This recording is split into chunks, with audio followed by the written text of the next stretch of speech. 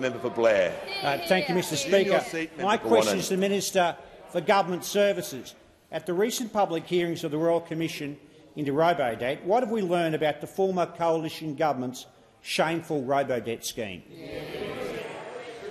Give the call to the Minister for the National Disability Insurance Scheme and Minister for Services Australia.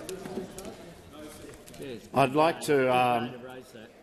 like to express gratitude to the work of the Robodebt Royal Commission so far for uncovering evidence which would not have otherwise been available to the Australian people.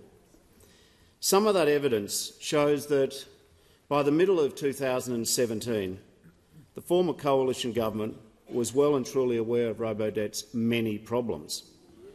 As I updated the House yesterday, there were literally tens of thousands of articles in the media, several hundred mentions in Parliament, countless representations made to MPs and senators on all sides. There was the missing $1 million report, which was shelved inconveniently before it could be provided. But most importantly, the former government were on notice from the victims bravely sharing their own stories. Despite this, I can advise that from the 1st of July 2017, a total of 764,000 Australians who had received welfare payments in the past were unlawfully accused of defrauding the government and slapped with Robodebt notices. Now, of this, 348,000 were subsequently notified that there was an apparent discrepancy during the scheme but did not have a debt raised against them. However, the remaining 416,000 Australians were still issued unlawful Robodebts after July 2017. If the coalition government had heeded these repeated, numerous, well-documented warnings and stopped the Robodebt scheme at that stage, 764,000 of our fellow Australians would never have been subjected to this stressful, unlawful behaviour by their own government. Not only did the Morrison government continue with this illegal scheme for more than 3 years, until it was only eventually stopped by a class action in November of 2020, we know from evidence at the recent hearings of the Royal Commission that they were continually dismissive of the warnings. What if the Morrison government had not ignored the repeated warnings? What if they'd actually published the $1 million report? What if they had heeded the pleas of the victims? Could this illegal scheme have ended in July of 2017? Now, we will never know. Order.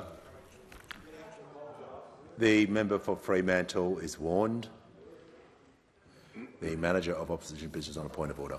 Well, Mr Speaker, again, this minister is trespassing into the territory that you have rightly warned against, drawing conclusions, which is the work of the Royal Commission, rather than reporting on evidence.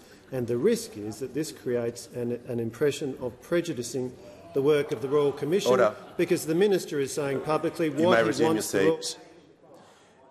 I reminded the House yesterday and the minister that I was uncomfortable about members and ministers and asking them to refrain to give their opinion about the evidence. I asked the minister to continue with his answer to make it clear to the House that he is referring to evidence within the Royal Commission. I'll give him the call. Thanks, Mr Speaker. Despite the protestations of the opposition, it is a fact that the scheme was illegal. It is a fact that 764,000 Australian citizens, who pay the opposition's wages, by the way, were unlawfully served with debt notices. The point which really remains in conclusion is simply this. The architects of Robodebt believed that the ends justified the means.